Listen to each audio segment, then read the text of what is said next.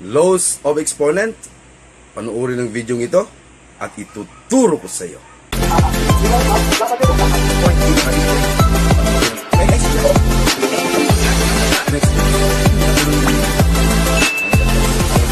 So this is our topic, laws of exponent.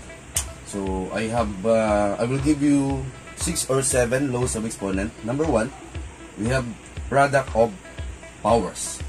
Okay, so for any real number a and positive integers m and n, so a raised to the power of m times a raised to the power of n. So ang mangyayari dito, kopyahin natin yung base and we will add the exponent. That's why nagiging m plus n. Okay, so I will give you an example in letter A. Simplify the quantity of 5x cubed times the quantity of 4x.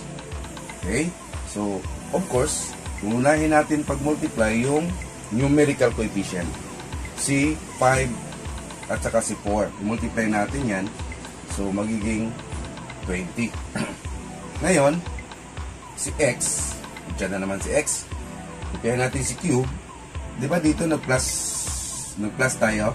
Add the exponent. So therefore, mag-add tayo dito plus 1. Bakit siya 1? Si x dito meron niyang exponent na 1. Okay, nakuha? So that's why nagiging 3 plus 1. So kunin natin yung final answer natin dito. So that is equal to 20x to the 4th power. 3 plus 1 is 4. And then, okay, next we have letter B. Simplify the quantity of x cubed y squared times the quantity of x y to the 4th power. So of course, wala tayong numerical coefficient. Meron yan 1. Kaya lang siyempre, i-multiply natin yan. 1 times 1 is 1. So di na natin isulat yung 1. So isulat natin dito si x na lang. Ito talaga si x. Tapos 3 plus 1. Diba? Then si y squared plus 4th power. So equals, tayo natin si x. Then i-add natin yan si exponent na 3 plus 1. So magiging 4th power. And y, 2 plus 4 is 6 power. X to the 4th power, y to the 6th power. Okay, letter C. Simplify the quantity of 3a squared times negative 5ab times the quantity of 2b cubed. Okay? Of course, unahin natin ang mga numerical coefficient na i-multiply natin yan. So, 3 times negative 5, that is negative 15. Bakit siya negative? Kasi pag mag-multiply tayo ng unlike sign, the result is negative. Then, negative 15 times 2, that is negative 30. Okay? Then si a squared plus 1. Merong 1 yan kay a. Yan. Dito wala si a, di ba? So, wala na. Tapos na yan. So, let b na naman. Walang b dito, di ba? So, dito merong 1. 1 plus 3. Ayan. So, final answer natin dito is negative 30 a cube. 2 plus 1 is 3 or cube. Then 1 plus 3 kay b is 4th power. So negative 3a cube b to the 4th power. Nakuha? So yun ang product of powers. Okay, number 2. Power of a power. Okay, for any real number a and any positive integers m and n, so the quantity of a raised to the power of m, the quantity raised to the power of n. So ang mangyayari, that is equal to, kopyahin natin yung a, then i-multiply natin si exponent, si m times n. Okay?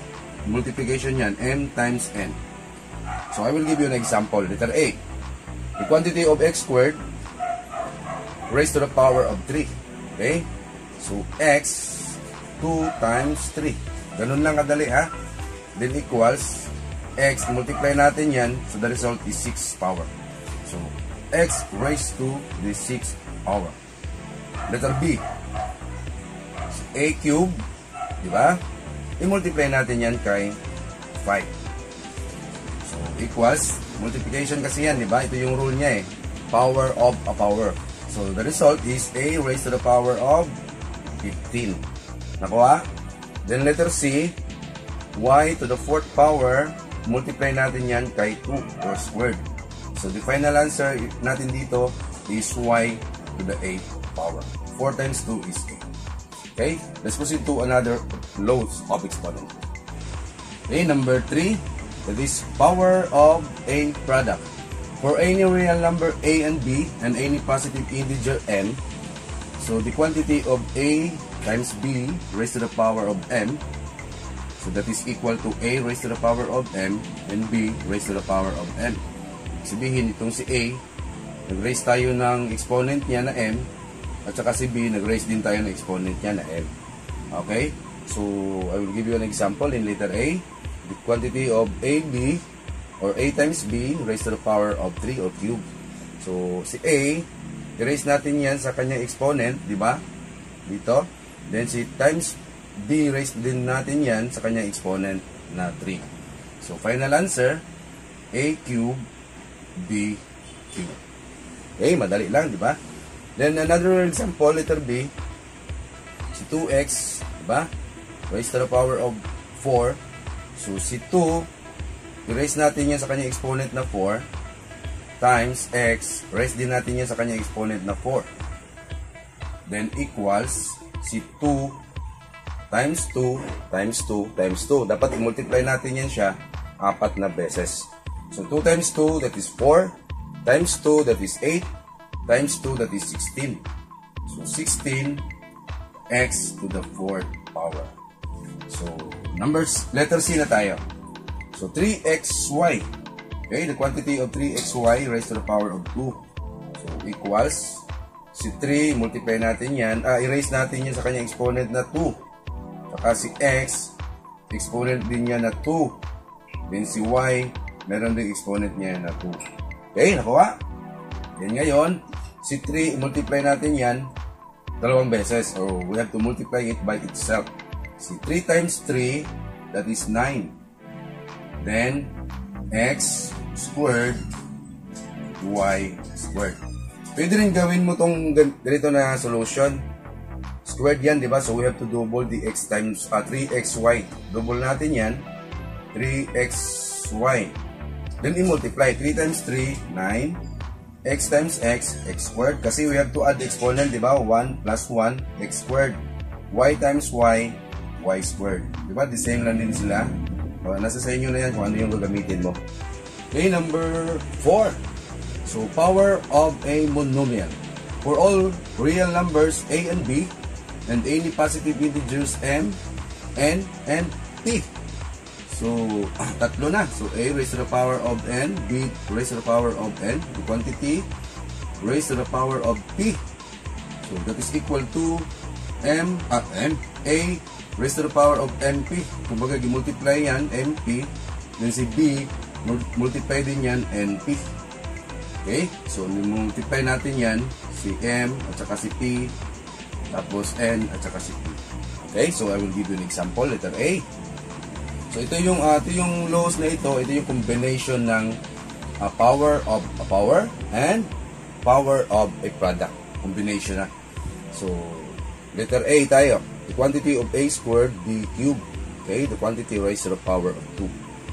So, ang mangyayari dito, we have 2, a raised to the power of 2, i-multiply natin siya by 2 sa kanyang exponent. Tapos, times b cube, multiply natin yan by 2. Okay, equals a raised to the power of 4. 2 times 2, that is 4. Then b, that is 6. 3 times 2 is 6. Okay?